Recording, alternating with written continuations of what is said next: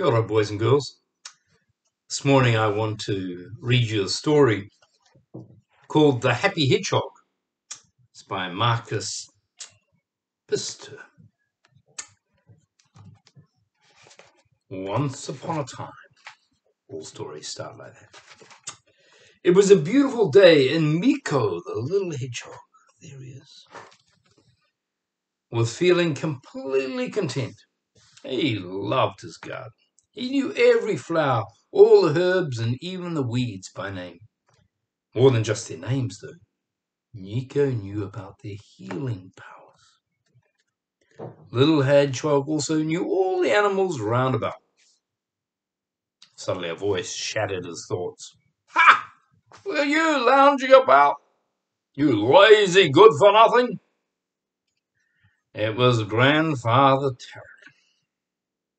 The youth of today are simply useless, said Terror. When I was a boy, wouldn't have occurred to me to sit around all day. You should do something. But Grandfathers, said Miko, I am doing something. I'm watching the clouds, looking at the plants. Ridiculous! That's absurd. You should take advantage of your youth to accomplish something so important, so to make you happy. Sounds like his grandfather's agenda, really, doesn't it? There he is. Grandfather wanting to be happy. Miko answered, well, I'm quite happy here. Impossible, said Grandfather. Go and take a look how others lead their lives. Miko was confused, but he didn't think that Grandfather Tarrant looked particularly happy either. What did others do that was so much better? Little Hedgehog wondered. I'll have to go and see for myself. So off he set. Suddenly a tortoise sped by Miko. Hey, tortoise! Wait a minute, called Miko. Why are you running? I'm training, said the tortoise. Training for what? Said the little hedgehog. Training to be the fastest tortoise in the world. Miko scratched his head. Isn't it a bit difficult to run with a heavy shell on your back? Of course it is, said the tortoise. That's why I have to keep on training. But if I become the fastest tortoise in the world, I'll be famous and happy. That sounded good to Miko. Let me run with you, he said. So the two of them took off. But Miko soon gave up. He was completely worn out. Oh dear, thought Miko. Running can be fun, but not like this. Suddenly a hare shot past him. Here, wait, you also in training? The hare looked baffled. Training? No, I'm going to school. School? What's that? Oh, come along with me, hare answered. Come and see for yourself. There's the hare. All right, said Miko, and he followed the hare to school. Miko hid behind a tree and watched. The teacher taught addition, subtraction, geography, and writing. Miko couldn't understand a word. Later he found hare. Did you understand all those things the teacher said? Are you kidding, said hare. I understood absolutely nothing. I just memorized everything. My head will be so full when I'm finished. Maybe one day I'll be the most brilliant hare of all, and then I'll certainly be happy. Miko slipped away. He thought, it's great fun to learn new things, but just memorizing without really understanding, that's not what I want. And deep in the woods he heard a grunting and a growling. It was Badger, lifting an enormous stone. Can I help you? Asked Miko. The terrifying roar, the Badger heaved the stone high up and then let it thud to the ground. Miko jumped back. What are you trying to do? I'm building up my muscles. I want to become the strongest badger in the world. Oh, no, not again, thought Miko.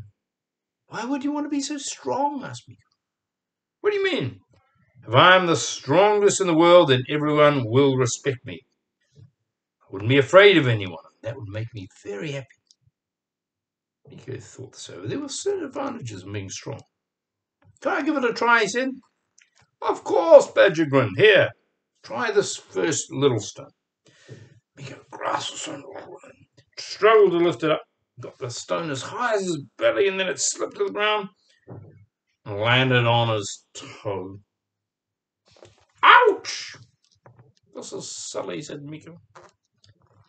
Miko promised himself to lift only stones when he had to build a house or the wall around his herb garden. But just to get stronger?